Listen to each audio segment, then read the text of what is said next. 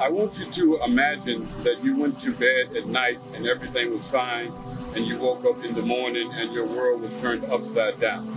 This is what happened to the residents in southwest Louisiana and southeast Texas, that when Hurricane Laura came on shore as a Category 4 storm, it literally changed the lives of thousands of our fellow brothers and sisters in humanity.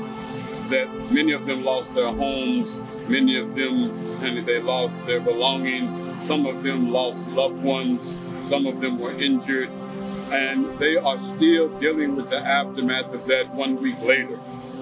We are here from ICNA Relief USA to try to help them as much as we can.